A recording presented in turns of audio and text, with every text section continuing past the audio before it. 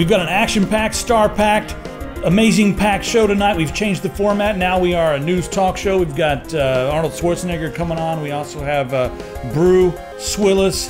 We've got, who else do we have? Adam Sandler's going to come on and talk about his really new crappy holiday movie about something that happens to a guy who falls and eats a hot dog and then it's radioactive and he gets superpowers to control television with his mind. And then we also have some strange guy named Barnacles that's going to be on later. So stay tuned.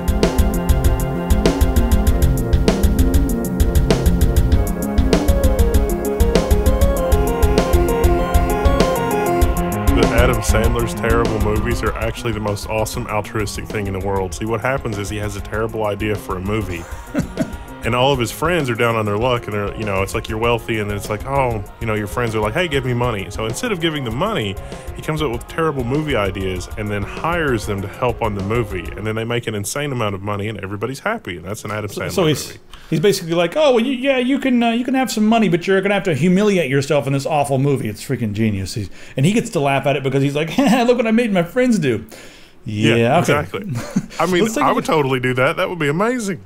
All right, we're gonna have some new stuff coming into the store very soon. We went all out. We're getting some handmade messenger bags and possibly also some backpacks, some new kind of Japan or Korean inspired hoodies with the diagonal zip. We've got a few new things coming in, and I want more of your designs in our store because people seem to love the designs from the community. So if you're someone who's new here, feel free to submit a design over at techsyndicate.com and we'll take a look at it. If we like it, we'll throw you some money or some free merch or whatever it takes, man. Soda pop, I don't know what you guys want.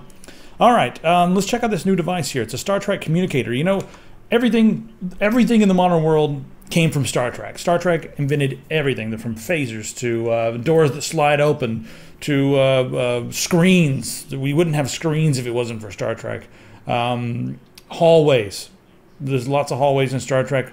And before that, it was just rooms on top of rooms, you know? So Star Trek invented everything. Well, here we have another company, and they're making something called OnBeep. It's the Onyx OnBeep.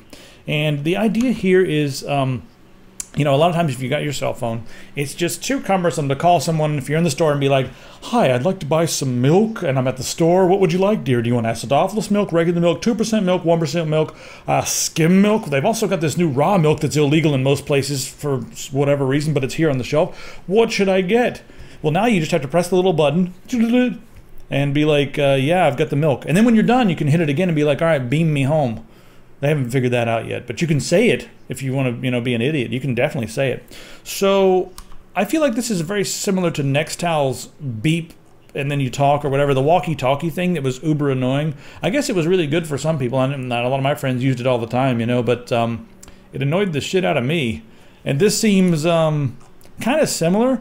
And also the thing that's weird about this, it's a Bluetooth device that pairs with the device that's in your pocket, so it is a redundant device. I mean, it's easy and it's made to be simple, but 99 bucks for one, you save $5 if you get two. It's $195 for two. How about that? For a $30 item, you're going to save $5 whole dollars.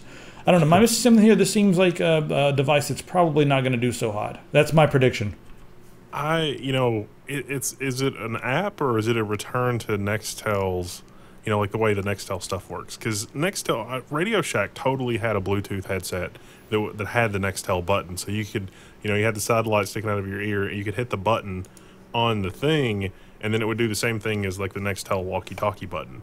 So really the missing magic here with this is, have they implemented the Nextel walkie-talkie functionality in software? Is that going to make a comeback? That's how this is going to shake out. We'll wait and see. So I think it's all controlled in an app. Why is there a fly in this room? If I get you, fly, I'm going to punch you in the face. All right. Ford police cruisers. Speaking of punching people in the face, Ford police cruisers, they now have the ability to tattletale on police officers. They can tell, you know, if a cop is running red lights, I guess. I'm not sure how they're going to know all this stuff, but you know, a lot of times you guys see cops out there, and you be driving around, and a cop will just throw his lights on and go right through a red light, and you're like, hey, dude, that's not, hey, man, that's just cheating. And as soon as they get through, they throw, you know, they put their lights back off, and then they just drive off like, ran a red light because I'm a cop, I can do whatever I want. Well, this tattletale device is being deployed in some places, Los Angeles. The biggest problem right now is it's very expensive, but it's kind of interesting, you know, having something that tattletales on police officers when they're jerks. I'm all Wearable for camera stuff. Yeah, I'm all for this accountability stuff. Cameras on police officers, you know, and as long as we do it under the guise of we're doing this for the safety of the police officer. We're mounting cameras on the police officer, and we're also going to make sure that track the cars to make sure that the bad guys don't steal them, or something like that, or whatever. You know, they can put all that technology on there. I don't want us to be tracked. I want them to be tracked because we freaking hired them to work for us. Does that make any sense? Well, I mean, it seems like in the public service job, it would be a good idea to, I don't know, have that documented, probably. Yeah. All right, moving right along here. If you have a Google device like an iOS, what's this? Chrome for Android and iOS as well. It's not only just Android, it's Android and iOS. There's now a new data compression proxy server that Google has set up, and the way it works here, I'll scroll down so you can see. You request data, and Google has a server here that's running as a proxy. It compresses everything and then gives it to your device really quickly because it's compressing things, sometimes 50% compression on this stuff. Sends it to your device, you save a lot of time, and it also, well, not so much saving time, it's more about saving data usage. This does not work on HTTPS websites, so it won't work on our website. But here's the interesting thing. When you go through a Google server, they can see everything you're doing. But you know what? Google can see pretty much everything you're doing if you're using Chrome. Google can see everything you're doing if you're logged into your phone. Google can see everything. Google is inside of you right now. Google is in your heart. So it's mining your DNA as we speak. If you want to avoid this kind of stuff, you're going to have to avoid all Google services. And is there a way to? I guess the only way to do this would be to get like a Firefox OS or the Fire OS, or what do they call it? I forgot. Firefox OS or Fire OS. You'd have to get one of those phones and not use any Google services. That's the only way that I can think of to be able to avoid this kind of thing if you don't want to be tracked. Yeah, we only mentioned it because this article went viral like everywhere, and it's like, guys, calm down. Not that we shouldn't be terrified of Google seeing everything that we're doing, but turning this proxy thing on and off, honestly, it doesn't make a difference. I mean, Google already sees everything. Turning this on, turning it off, it really, even if you're using the Firefox phone, if the website that you're going to has Google Analytics installed so they can track their web visitor traffic and get reports on that, guess what? Google's tracking you there too, so... Yeah, man. Google is like Santa and Jesus all rolled up into one. They just don't bring you your Christmas presents, but they're working on that. I like the episode of the, I think it was South Park or some TV show where, it's like, how does the NSA know where all the terrorists are with all this information gathering? And they chained up Santa and were torturing him so that he would feed them information. It's very bad. People say that we are way too sympathetic when it comes to Google, and they like, we get a lot of hate mail and a lot of comments that are like, wake up, guys, you guys are idiots. You say that all these other companies like Apple are evil when Google is doing the same thing. And I think we do clearly state that Google is right there crawling up your butt. Oh shit, I said too much. The Google helicopter is inbound to take care of you. You've crossed the line, no. Google snipers on the roof. Or they call them Soogles for, never mind, sniper and Google together. Never mind. The thing about Google with me is that they are the best kind of evil. You know what I mean? They're evil, but they're evil in ways that are in my best interest, usually. But I hate the fact that they have all the access to all of my data. And I still use Gmail like a hypocrite, and it bothers me. Today I just sat there and I've got to get off Gmail. Everything is tied into it. It has been since I was a wee idiot lad. And all my stuff goes to the same inbox, and it is a freaking mess. So I've got to get off email. My next goal is to get off of freaking Gmail soon. Maybe we'll make a video on how to do that too. Yes. Anyway. Oh yes, that's definitely coming, especially now with the new features on FreeNAS, where you can run everything. You can run your own home mail server now, and it's magical. But that's another subject for another day. All right, let's see what else. Go ahead. Well, it was there's a book that came out, and I feel like I have to mention it. It's related to this, so tangent land or whatever. Oh, but it was The WikiLeaks Julian one, right? Assange. Yeah, that's the book. And so Julian Assange wrote, it's like When WikiLeaks Met Google, I think was the name of it. Haven't read it yet, but I was really intrigued by one of the reviews. Like one of the, I read a bunch of reviews, and I don't remember which reviewer said it, but I think it was one of the more Luddite reviewers that's not really super into technology. But one of the things that struck me in the reviews was they were talking about how the Google founder maybe had a little bit of naivete when it came to technology and how it would be used and that sort of thing. And I think a lot of the time when we're thinking of Google, we're not thinking about all the evil things they could do with the data. We're thinking of them just as like super nerds, like a benevolent dictator, kind of like Linus Torvalds is the benevolent dictator of Linux. Right. But, you know, the reality is that they do have corporate interests, and, you know, eventually the power will lead to corruption. So some oversight would probably be good there. There's an audiobook here as well. I'm like very tempted to go ahead and like buy this while we're on the air, just like live right now, because this is a live show, right? You guys know this is live. Every time you watch it, it's live. We do it again. We have robots that every time you click the button, they do it. Even the Sunday Times reviewer says there, you know, Assange has one of the sharpest technological brains there is, and the Schmidt transcript demonstrates how much stronger of a grasp he has of the web than even Google's executive chairman. It's interesting. So if you guys want a Schmitty read, go ahead and pick up that book. All right, let's get into the DMCA. I just love the DMCA. Well, I felt like I was singing a what's it, Village People or whatever song. Has anyone done that? I'm sure someone's done a DMCA Village People song. But never mind. So now, apparently, quote-unquote terrorists, whatever that word means, are using false DMCA claims to find, well, this is one instance, but I'm sure this is going to happen again and again. They're using it to find anti-Islamic YouTubers.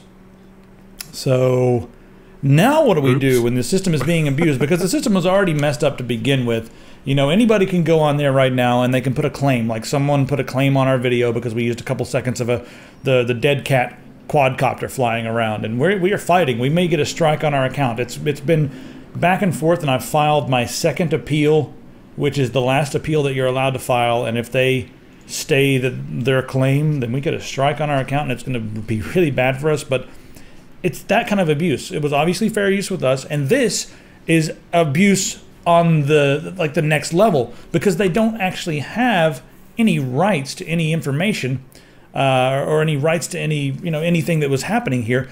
They just want to initiate this because it will give them the personal information of the YouTuber behind that. So now they're being able to abuse this system to get personal information. That's freaking scary. And then, you know, a group like this, if they're angry about whatever's happening with, you know, stuff that they get really pissed about their religion. So, I mean, they're angry about this. They could use this to do, you know, physical harm or something. They could inflict terrible things upon this person, find out where he lives, and I don't know. Well, what do we do about this? He's already getting death threats, and so yeah, the DMCA process used as a way to you know, sort of silence opposition, but also it's like we're just gonna take him out. And you know, I'm not sure. I don't know what the political situation is in Russia because I'm not there, and I don't want to say anything like super offensive, but it seems like maybe that Putin is up to his old KGB tactics, because there have been a lot of weird accidents that have happened to critics of Putin in Russia. And so it's like DMCA takedown and then taking people out. That's kind of scary. Yeah, well, let's move on. Speaking of taking people out, the final member of the Pirate Bay, the final founder of the Pirate Bay, Fredrik, I'm not sure how to say his last name. I could probably watch a video and hear it, but I'm probably going to mess it up because I don't have the accent. But Fredrik has finally been captured. Here he is in this picture here. This tiny, wow, that's a tiny picture. There he is right there in this very pixelated picture. Anyway, he's finally captured in Thailand. And what's interesting about this is he was captured because he was wearing the same shirt that the police, the police looked at a picture and he was, you know, there he was, and he ended up wearing the same shirt one day. This is a terribly convoluted way to say it. He's wearing the same shirt as he was in the picture in the want ad. The want ad? The wanted poster or whatever. There you go. Now here's the funny thing. There's been some updates since then. Everyone's wondering, you know, how did he get caught? What happened? Well, of course, that's one thing. But apparently, an American or U.S. movie companies hired a law firm to track him down. And yeah,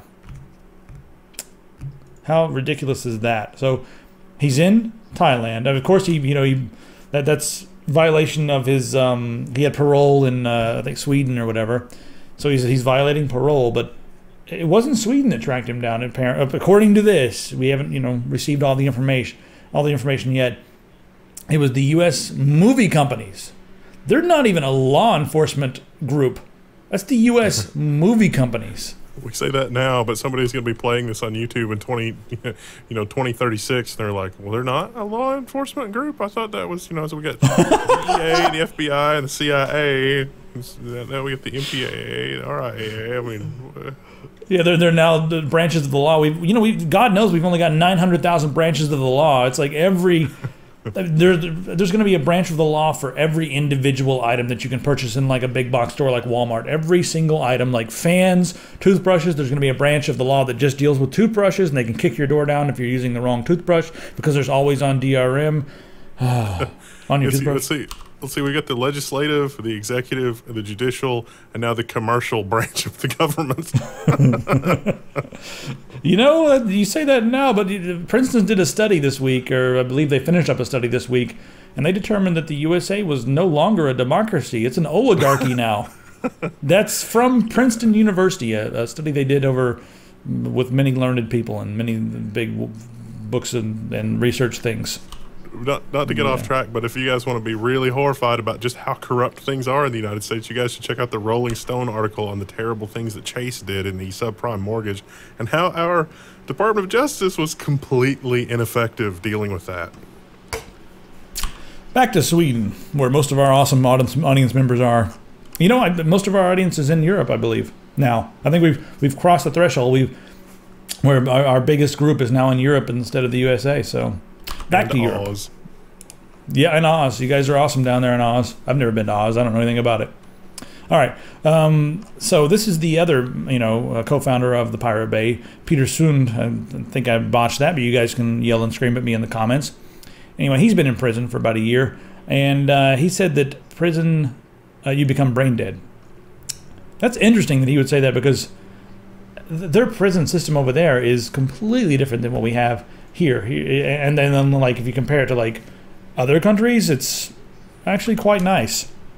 The other thing that's interesting is he's only in there for a year, and then the other guy, even after blowing parole and stuff, he'll be there for 2 or 3 years at a max because it's not murder. He's not a psycho. He's not blowing up people. He's it's copyright problem. So it's not like in their country they have sort of an appropriate punishment for something like that. So here they put you in prison for 20 years if you even drop the DVD and somebody else picked it up in a mall. Like, there you are, you've dropped a DVD and someone else picked it up in a mall, you've shared our intellectual property, 20 years in jail. Never see the sun again. That's it. So yeah, anyway. Interesting stuff there. Oh, the FBI, they're just arresting everybody this week. So the FBI has also arrested Blake, Defcon, Benthall. The Silk Road 2.0. So, Silk Road 1.0 showed up and they got the guy finally. I forgot why. I think it was because Tor, right? Wasn't it because Tor? He's on trial, and so, but the case is falling apart. But he was arrested about a year ago for the first version of Silk Road, and then immediately 17 clones of Silk Road popped up, and this, along with some other stuff like Silk Road, was just swept up, and the R's article talks a little bit more about that. Yeah, so you guys, if you need your drug fix, you're going to have to wait till Silk Road version 3. Just keep on waiting for that. Should be fun. Or go down to your friendly neighborhood, what are they called? Gangbangers? I'm not really sure. Your friendly neighborhood gangbang. We need a t-shirt that, has like a picture of something interesting. Gangbusters? That's Busters? Not right. I don't know what that means. I'm so sheltered, I don't know. We should edit this part out. No, we gotta leave it in. I want to know what the comments say about this. This is hilarious. I have no idea, but it seems like a worse situation when you have to go deal with like the criminal element as depicted in, say, Breaking Bad versus just, getting it through the mail. I mean, it seems like one is a lot harder on a community than the other. Yeah. All right, let's quickly check out our sponsor. This time we're going to talk about Squarespace. Now, we use them for our store because it's all about the content. It puts the content forward, and that's what really matters here, the content. We're trying to create our identity on the internet, and they've made it very easy for us. If we want to go ahead and add a color, add a size, it's, just add different options. It's just super easy. Integrates with ShipStation in the back end. Now, we're now on Squarespace 7, and the same philosophy is applied here. They want the tools to kind of get out of the way so that you can really create the site that you want. They've streamlined everything and made it just very easy to create sites on the fly. And above and beyond that, they've improved their mobile app so that you can just use Android or iOS, and there you go. Go ahead, edit, create, check your analytics, add images, blog, whatever. You can pretty much create your entire site from your mobile device if you wanted to. If you're a developer, you're going to have Git access, so you can get in there and mess with everything. It's not just a website full of flashy templates that lock you into a certain thing. You can get in there and do everything if you want to, but if you want to go fast and just get things done, you can do that as well. Some of you guys out there need some professional images. Well, now a couple of clicks will get you a Getty image. Cover pages is also new, and the idea here is sometimes you only need one page. So there it is. There's your one-page ID. Very simple and clean. There's now integration with Google Apps for email, docs, spreadsheets, everything. So check that out. I mentioned that they were listening to the audience for feedback and template ideas. They've also partnered with some of the quote-unquote world's most inspiring people. And check this out. This is Alex Hanold. He's one of the best free solo climbers in the world. He needs a nice, clean, and simple website.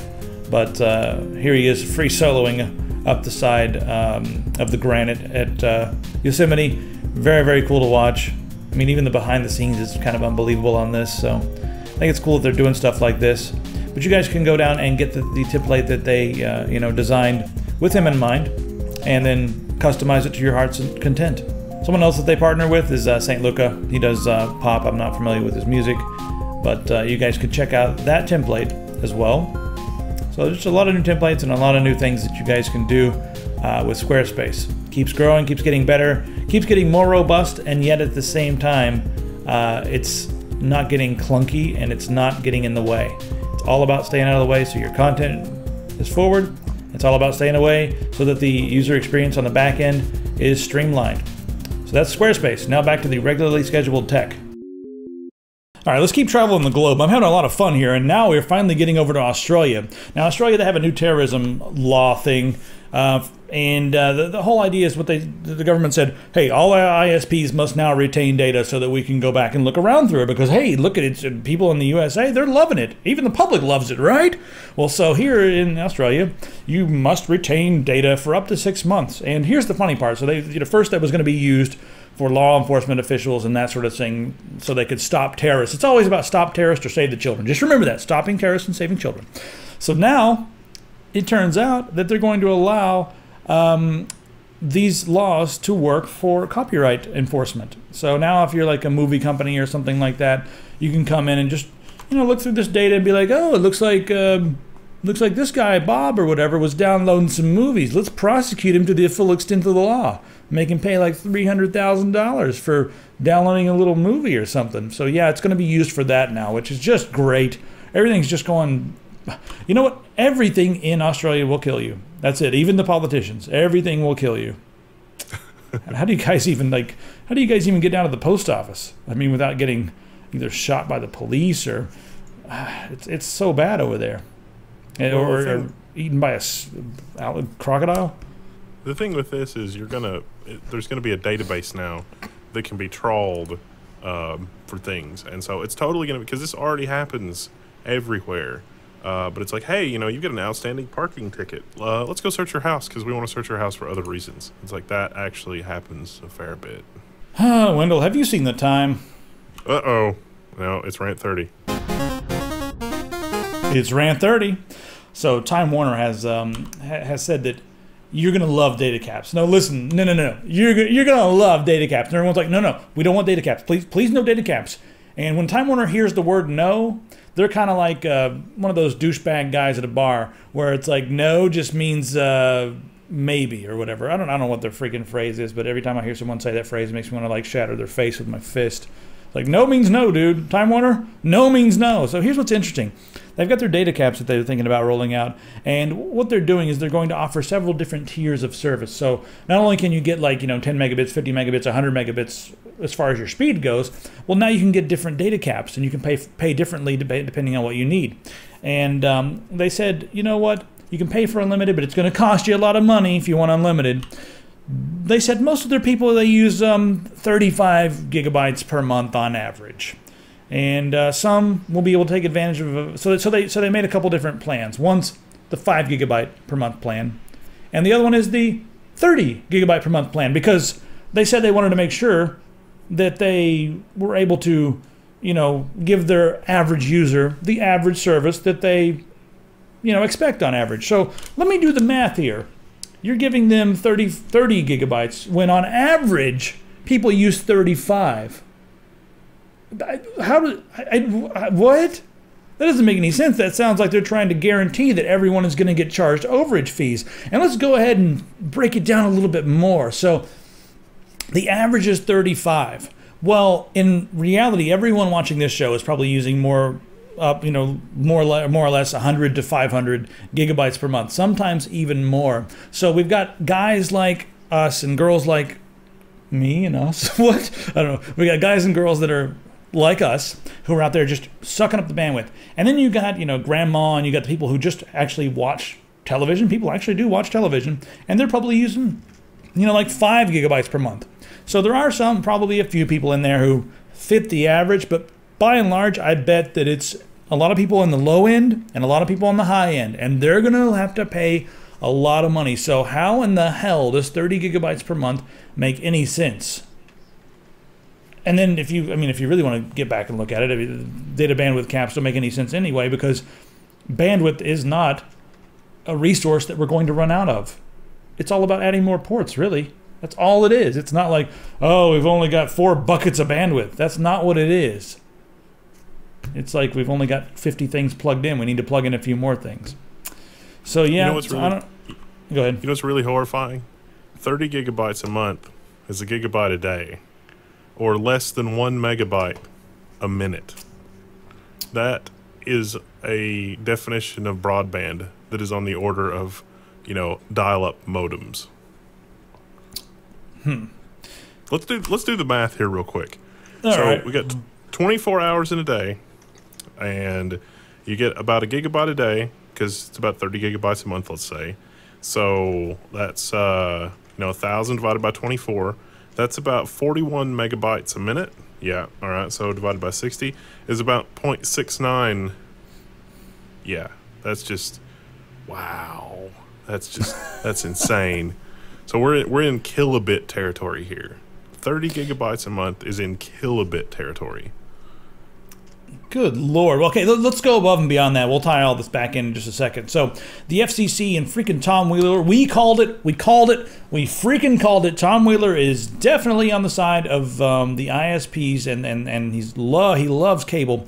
He's come up with this new quote-unquote hybrid plan.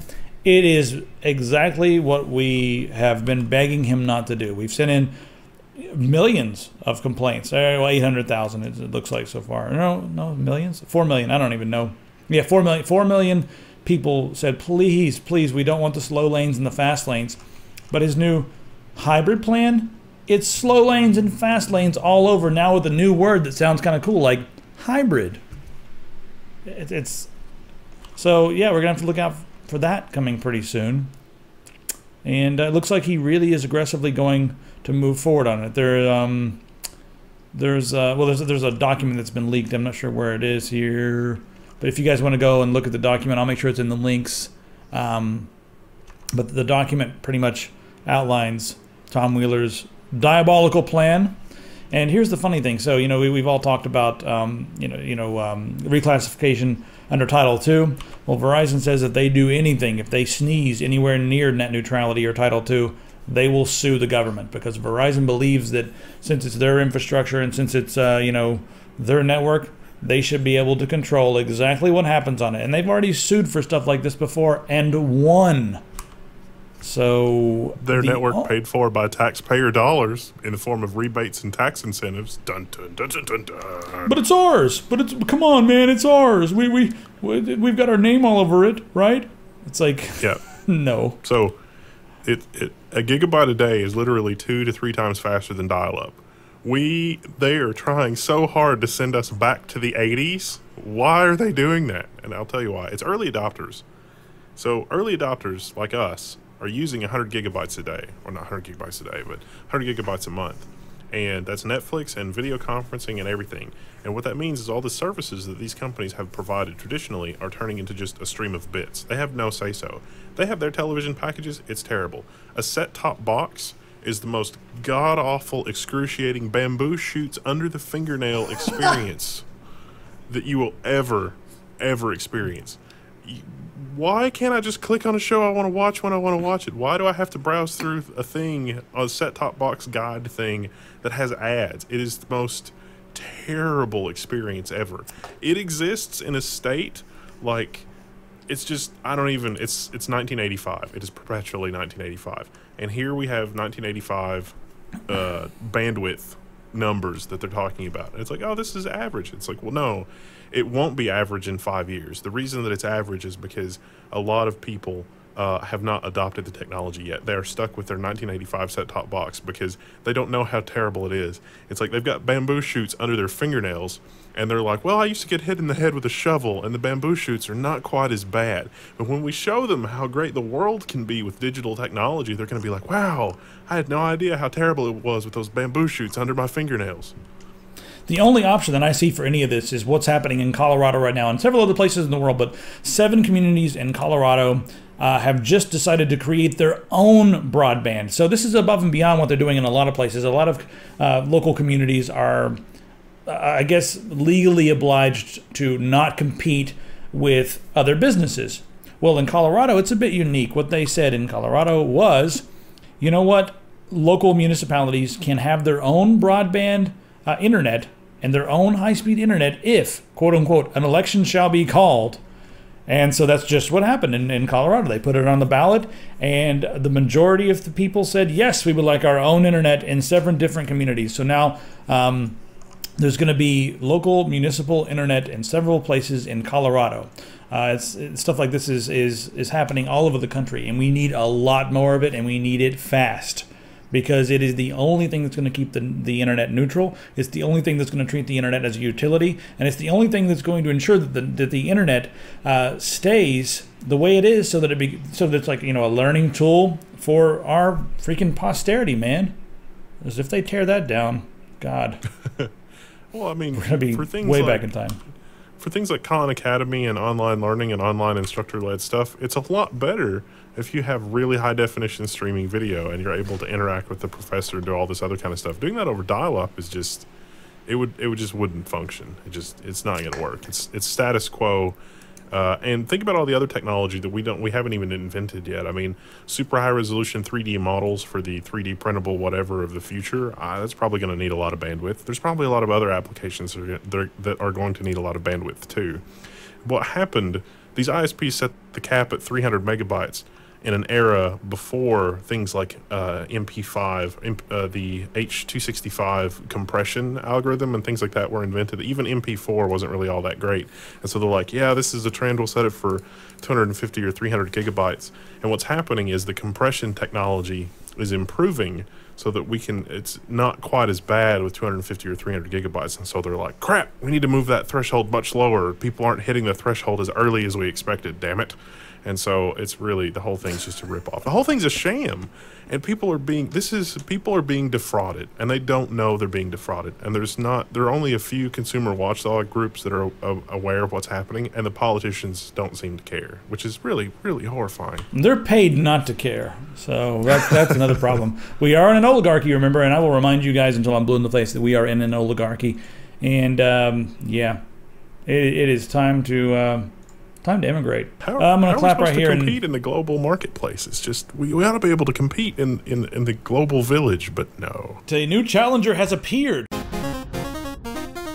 Hello. What's going on, What's man? up, guys? So, Barclays, how you been, man? It's been never since you've been on the show. I know, right? What's going on? Are we keeping tallies here? This is one of the few shows I haven't been on. No, actually, I'm doing pretty good. Still trying to get used to the whole not working at Microsoft thing and kind of being my own boss. You know, it's kind of hard to be motivated when you can do whatever you want, pretty much whenever you want. So yeah, I kind of want to ask a couple of questions about that because I mean, you get to work all day in your pajamas. Are you wearing your pajamas right now, by the way? Dude, is a bear shit in the woods? Come on. Now, I want to ask you something because I've started this, but I read an article the other day, and it was like, if you really want to be successful in the world, every day when you first wake up, you got to put on like a suit. Even if you're working at home all by yourself, just put on a suit and have a cup of coffee, and then you'll be successful. I kind of feel like that's maybe for idiots, but I don't know. Do you feel like you would be? Do you feel like you would be doing better if you get up every morning and put on like a suit or something? No, I feel like I'd be depressed and probably trying to jump off my house. No, like, come on, that's like the perk of working at home, right? You got to think, it's like I can literally roll out of bed, go take a shower. Clothing's optional throughout the day, and then I might put some pajamas on if I've got like a high-profile show like this or something to be on. You know, I want to look my best. Now, the other thing I think is kind of interesting is a lot of the viewers out there, I don't think they get this. They think that you're Barnacules all the time. You're always excited about everything, but that's not necessarily the case. Is there anything you like do to get motivated before you make a video, or do you usually just try to wait until you're feeling it, and then do you make your videos? How do you do that? Well, I mean, drugs and alcohol help a lot, but yeah. When I don't have access to those, it does take some work to get motivated some days, and it has a lot to do with a couple of things: what I'm reviewing and just my general mind state. Right? If I'm exhausted, I'm not sleeping well, my back's bugging me, or like when I went to World Maker Faire and I lost my voice. Remember that wonderful one? That's fun. Yeah, so that I'm just now getting my voice back, so that was a rough couple of months. But it's one of those things where it's like you do have to get yourself in the mood sometimes. And honestly, I just do a bunch of really, really silly shit. Like, seriously, one day I couldn't wake up. I was, like, really tired. I tried to shoot the video. I couldn't do it. I literally just went and drank 2 shots of coffee right out of the espresso machine and ran up and down my stairs like a half a dozen times. Like, literally just to get myself amped up and get my heart racing. And then after that, the coffee kicked right in and carried me through. So it was perfect. But there are days where I literally just can't shoot. I mean, I've had those days. I've had bad days where I get up and it's like, not all my ducks are in a row. Shit's kind of falling apart. And I'm just like, man, I go turn on the Xbox One and I don't make a video. And that sucks for everybody that wants a video. But at the same time, I'll never make a video unless I'm in the mood to do it. That's like kind of my thing. Yeah, when you start like trying to force out the content, that's when the content starts to get kind of boring and nobody wants to watch that. So now you guys see... Yeah, now you guys get to see a little bit about what goes on behind the scenes. So that was Barnacules. If you guys want to see us talk about 3D printing, the future of the world in 3D printing terms, go ahead and click on the screen right here and watch that video. I think it was pretty fun to talk to Barnacules. So you guys should go watch it, please, maybe. If you don't, I'll pour soup down your pants, and I ain't gonna let it cool first. It's going hot right down the front of your pants. All right. I don't know. I went from asking nicely to telling them what to do. That's just kind of the way I do it. I asked nicely once or twice, and if you're still sitting there, well, you're either going to do it or you're going to have to run for your life. That's just the way it is. All right, let's talk about hardware.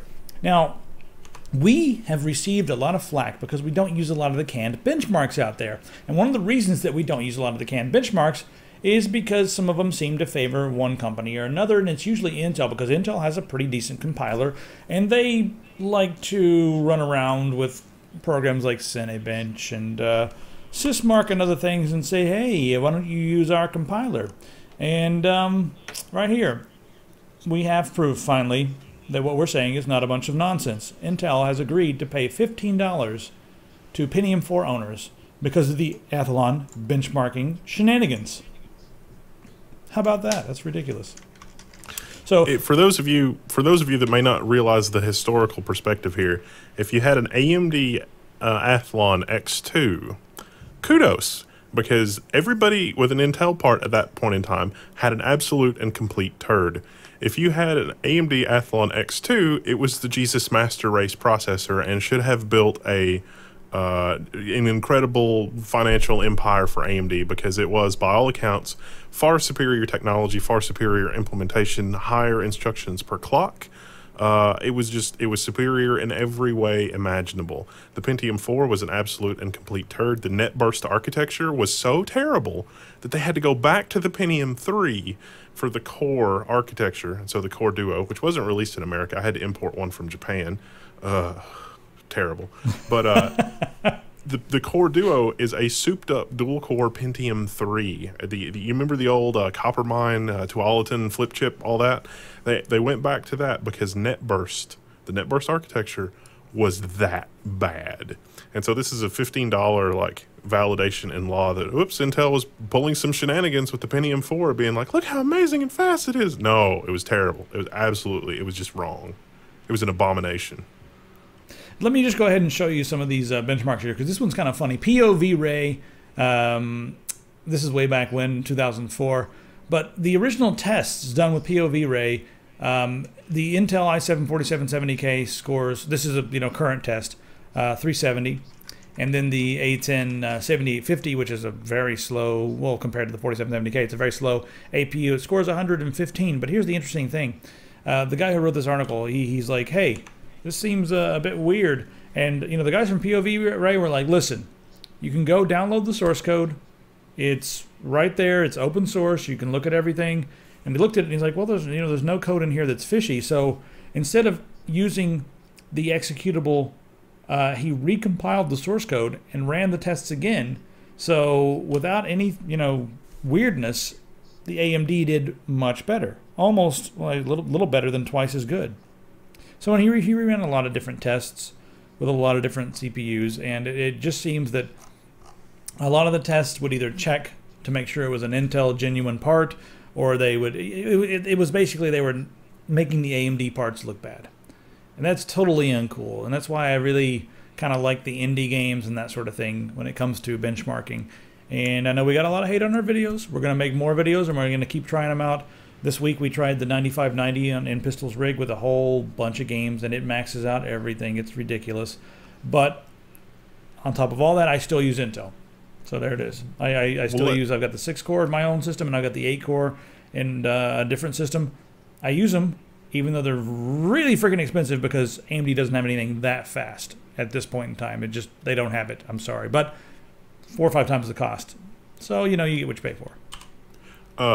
And let's be insanely, incredibly precise, because some people have already written terrible negative YouTube comments, and they're going to reply to their own comment and be like, damn it, you guys actually mentioned that. Okay, well, I guess that's fine, whatever. Let's be insanely specific about how Intel was rigging these benchmarks. It was not as if there was something in the code that was like, if Intel then do really terrible things in the compiler. It was more check this CPU and this stepping to determine if this instruction is available. And if the CPU is not this vendor and this step, not stepping necessarily, but the ID numbers that go with the processor. And so they sort of had a table in their compiler of which processors support which instructions. But on AMD, they did not have a comparable table of instructions. Now, the compiler, you could totally write a routine that says, let's try to do this x86 instruction, and if it fails, fall back to this other instruction. But that's not how Intel implemented their compiler. Now, as smart as those guys are, is that an oversight? Because if you were a complete moron and you were writing a compiler, you might make a mistake like that. But I don't think that was a mistake. I think that was probably on purpose. And you could say that, well, they didn't want to look up the specific specifications for whether or not Intel supports it. But there's an instruction to check if an instruction is available. So why wouldn't you do that? That doesn't make sense. So it's probably evidence of wrongdoing. All right, guys. I don't hate Intel. You guys can send me hate mail all you like. I just don't like shenanigans. That's basically all there is to it. Unless they're silly shenanigans. I do like silly shenanigans. Well, it's kind of a sad day. It looks like Zalman's parent company has filed for bankruptcy. Here's the article here. Apparently, they were up to some shenanigans. They could have been involved in some fraudulent activities. It looks like they owe the bank a lot of money. And this does not look good for Zalman Tech at all. And, I mean, the article cites things like, hey, the members of these companies were making pit stops in Hawaii and renting Mercedes and BMWs and Ferraris and stuff like that. But I think a lot of companies do that. It's kind of a normal thing in the industry. You want to do that for your employees who are working their asses off and going to events all over the world. Let them drop off in Hawaii for a couple of weeks and rent Ferraris and stuff. I don't think that's too unusual for a company that's, positive in the cash flow area. So I don't think that should even really be too much part of the article, unless it was like they were stealing money from children and doing that, or stealing or killing people and then using the money they were getting from the hits to do that. But the bottom line here is that this could be a bad thing for Zalman. It doesn't mean Zalman's closing the doors just yet, but maybe. You know, that's they used to have the most powerful air-based CPU cooler on the planet, and wow, I still like a few other products. I still have a 17-pound copper orb that was like, it was just a huge cube of the copper. The fanless one? No, well, it was yes, but you could run it with a fan and it turned magical if you did. So it was just a big copper cube with tiny fins. But you know, it turns out accounting shenanigans is not just for HSBC and multinational banks anymore, I guess. Yeah, I guess that's true. All right, let's take a look at the new Radeon R9 290X cards that are coming out with 8 gigabytes. Here's the Sapphire one. Oh man, I really want this one. Quite enjoy Sapphire's products. You know, if anybody, a lot of people who are just NVIDIA fans and stuff like that, they look at companies like ASUS and MSI and companies that make NVIDIA and AMD cards, and they think that those are possibly the best. Well, I also want to mention that Sapphire does make all of the OEM cards for AMD, so they do know what's going on when it comes to AMD stuff, and I do like their products. So anyway, that's kind of an aside, but we can expect some 8 gigabyte cards, and also, you know, the GTX 970 and 980 are releasing 8 gigabyte versions as well. It seems like they're getting ready for 4K resolutions. I'm not sure if those cards can, well, I guess they will for most games, but for some of the newer games, I don't know if they're going to be able to even deal with 4K even with the extra memory, but it will be nice to have that extra RAM for certain things, maybe Skyrim mods. I think of everything, whenever I see GPU memory, I always think, ooh, Skyrim mods, now what can I run? Get that memory patch and go.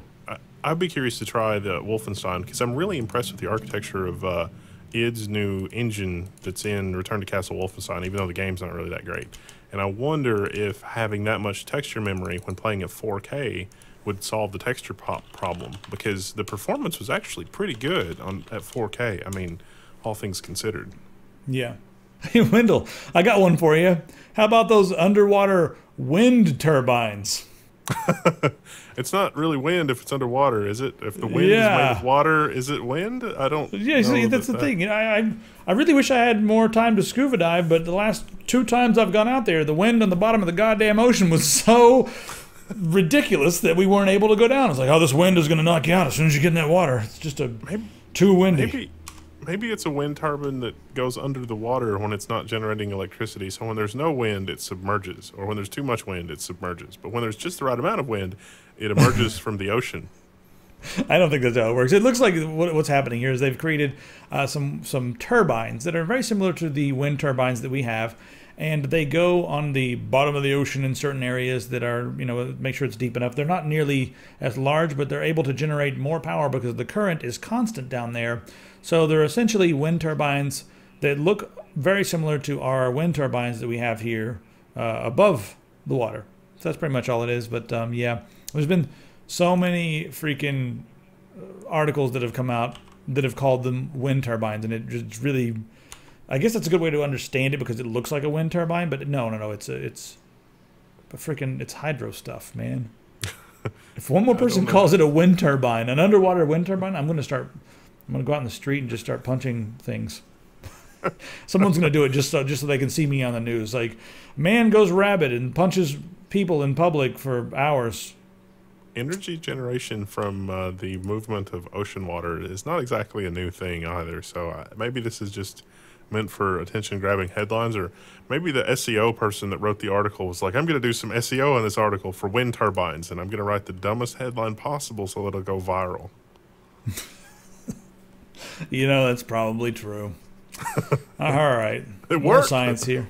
Well, I mean, we're covering it. I don't know if that's viral, but a slight blip in the analytics, maybe. Oh, damn it. Why did I let this happen? I wanted to laugh about it. Reversing aging. That's a thing that's happening right now. So, I mean, people at different university and learned places all over the world are working on this, but scientists at Harvard and New South Wales have reversed the aging process in mice, and they're going to start testing this stuff on human beings very soon. So, I mean, you guys we could get into this, but they're essentially trying to reactivate a lot of the molecules. Well, I don't even, I can't even try to explain it right now because it's over my head. I'm not a biologist, but I can read this little article here that paraphrases things and then give that back to you guys, but that's not really what I should do. You guys should read the article if you care about it, but what you need to know is that anti-aging may be a thing soon. And don't forget about Google Calico. And we always talk about this, but because we're not biologists, we always screw up the name of things. And it's telomeres, not centromeres. I said that wrong once. But I'll remember from now until the end of time because, you know, the genetic, there's sort of a genetic clock mechanism. And they're like, hey, let's undo that. But it's not really a clock mechanism. It's just the result of cells dividing. And it's like, hey, let's fix that. And so they fix it. And it's like, oh, look, it's working fine now in mice. These geriatric mice are suddenly young and healthy. Let's do it in people and see what happens. Got news for you. Ray Kurzweil's probably already doing it because he looks like he's like 35 and he's like 70. No, he looks a little older than that. Maybe 40. I'll go 40. But yeah, he is like 70. So let's talk about what else they're doing in science this week. So there's some new software that's been developed that allows scientists to read basically your brain, read your thoughts. And I guess the way it works is they're just looking at the activity in your brain and they're decoding it into a quote-unquote voice in your head. And this can be used for people who are paralyzed, unable to speak.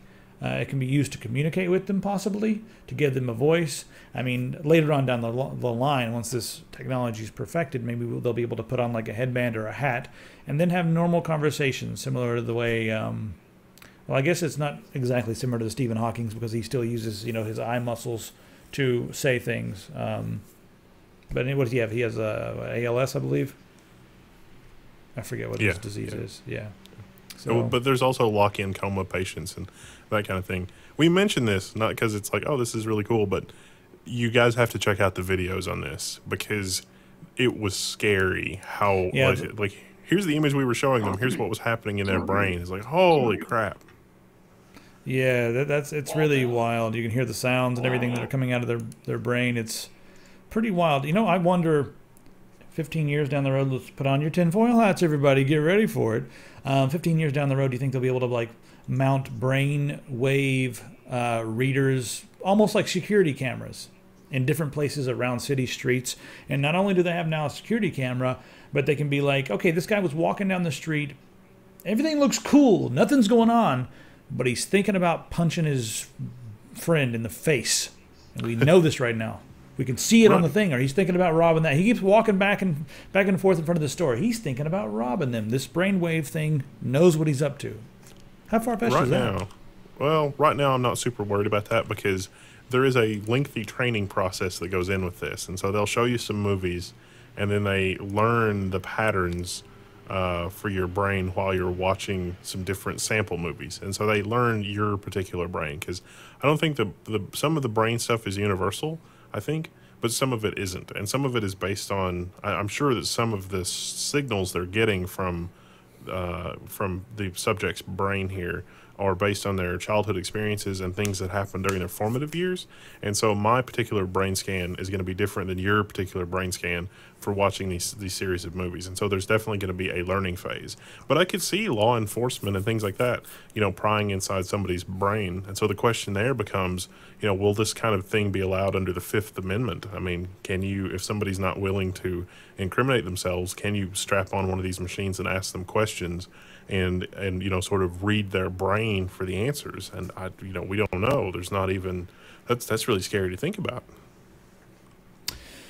Now, moving on, let's talk about this quick article let's talk about the article quickly. It's not a quick article, it's a long article, but it's on slate.com by Adam Elkus, yes. And don't fear artificial intelligence. Elon Musk calls AI, quote unquote, our biggest existential threat. He's wrong. No, Adam, you're wrong. You're not allowed to say that because he is a lot smarter than somebody who writes for slate.com. He's a lot smarter than I am. He's a lot smarter than most of the people watching this show. You are not allowed to categorize this as a black or a white thing and just say that he is dead wrong. And I don't think you understand what he's talking about here. I don't think that Elon Musk is against the idea of artificial intelligence. His warnings are purely to make sure that we are doing everything we can to understand the risks and consequences. That's a very wise thing for business. That's a very wise thing for the future of humanity. So he's not fear-mongering here. He is saying, hey, this is really cool technology, and we're all like rushing into it, head first. Let's go. This is awesome. And if we were building a spaceship, this is not how we would do it. We would not rush into it exactly the same way. We would sit back and be like, okay, let's make sure that everything is ready to go. Let's make sure there's no chance of something going wrong. Let's make sure that no one's going to get hurt, and let's just make sure that we have all of the possible consequences outlined so that we can be prepared for them. And let's just make sure that we can minimize problems. I think that's what he's saying. And I think that this is kind of a sensational article here that I've also given credit to. Damn it. I don't know. Do you see a different side of this that I'm missing, or that pretty much good? The artificial intelligence is a very Promethean event, and that means that it's like the story of Prometheus. Here is fire, bringing fire to mankind. Was that a good move or not? And perhaps a more contemporary example of that is nuclear weapons. Bringing nuclear weapons to mankind. Scientists figured that out, and is that a net positive for mankind? I don't know. History is still being written. It remains to be seen if some crazy person, just like fire, you can cook with it. So, artificial intelligence is going to be like nuclear weapons or like fire if you go back far enough. Or the invention of gunpowder not really the invention of gunpowder, the application of gunpowder to projectile weapons. And so those are sort of Promethean events that have shaped the course of human history, and AI is really going to be no different. So I think it's a little short-sighted to be like, no, we're never going to look into artificial intelligence. But the people that are working on artificial intelligence really, really have to be careful that they don't accidentally invent a monster, because with artificial intelligence, it's going to be way easier to accidentally create a monster than it was with, say, nuclear weapons, which is a little bit more deliberate. All right, let's talk about some games. Let's lighten up a little bit and talk about games. Grand Theft Auto 5 is on its way to PC and Xbox One and PlayStation 4, but it looks like they're integrating a first-person mode into these new games. Finally, this game, I wasn't even really looking forward to it, but now I'm looking forward to it because of the first-person mode. First person when you're driving the vehicles, first person when you're running around, even aim down the barrel for FPS mode. This is probably the PS4 version. I'm not sure, but it's probably the PS4 version, because I imagine the PC version is going to look a little better than this. And once we get our mods going on, it's going to be quite ridiculous, because GTA 4, this looks good, but GTA 4 on PC already looks better than this because of all the mods. With a little E and B and yeah, it is funny. And some of those mods. Yeah, I mean, the mods for that just look completely insane. So I can't wait to see what they do with this game when it comes out for PC. And I'm gonna wish I had that 8 GB graphics card. So looks pretty cool. All right, Ubisoft. So they've got you know what? Screw Ubisoft. Let's go on to the next thing. Those guys are just bastards. The Witcher 3, CD Projekt Red. These guys know what is up.